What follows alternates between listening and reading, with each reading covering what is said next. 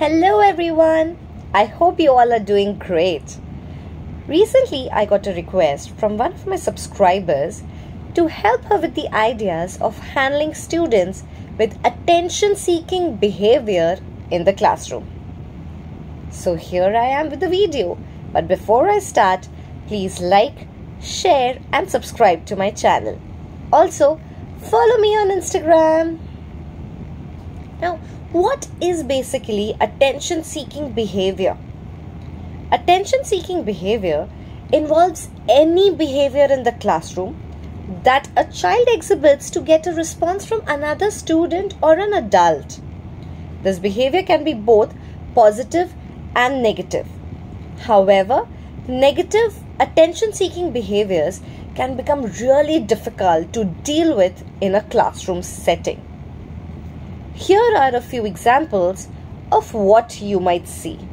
Making noises during the class, bullying others, talking out of turn or blurting things out, constantly getting out of their seat in the middle of the class, raising their hand excessively. There are a few strategies you can use to get control over these behaviors, but the best thing and the basic thing you can do is to ignore them. They are trying to get your attention, so do not give what they want and do not reinforce their behavior.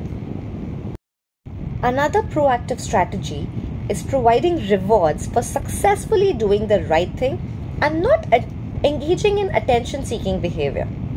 For example, using "if you will do this, then you will get the reward." Using if and then statements can be really powerful for students to get something done when they know they have a reward coming up. However, there is another way to go about the same thing. If you notice one student doing the right thing while another student is exhibiting attention-seeking behavior, giving positive reinforcement to the student doing the right thing can remind the other one how they should behave. It is also taking attention away from the attention seeker, so they aren't getting what they want.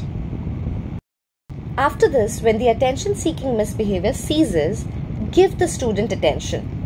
Maintain frequent interactions with the student when he is not misbehaving. Be normal with that child. It is essential to provide at least 3 times more attention to the positive behavior than to the negative behavior. They will self-realize their mistake. Monitor the student's behavior to determine whether he is making progress. This is really important. At least once a week, count the frequency or record the duration of this behavior.